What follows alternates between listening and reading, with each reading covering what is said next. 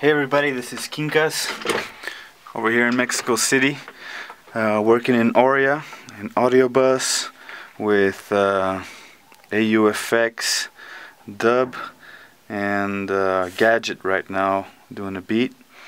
And something happened, I don't know what, but I get these glitches, these little clicks and pops in the Gadget track. So giving it really close up approximation, I found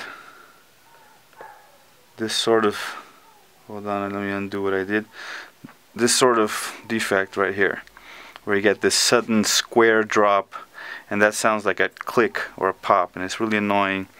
I don't want to filter out the highs because I like the hi-hat sound, so I adapted a way to fix this from Pro Tools. In Pro Tools you have a drawing tool, you could just draw over that and be done.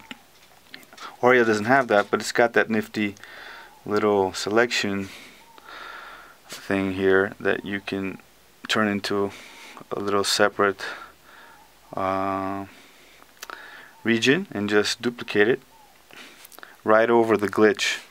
And it's a small enough sample that the waveform stays pretty much constant, and Auria doesn't add any clicks to that kind of edit, and you don't even have to do crossfades or anything. It's too small to need them. So audio glitch is gone. Ah, there's another one right here. Let me do the same thing. Just select a little bit before it, make a selection of your edit and duplicate it right over the glitch, and we should hear no glitch again this time. Right there, and there we go, glitch gone. Hope you guys enjoyed that little discovery of mine. See you soon, bye.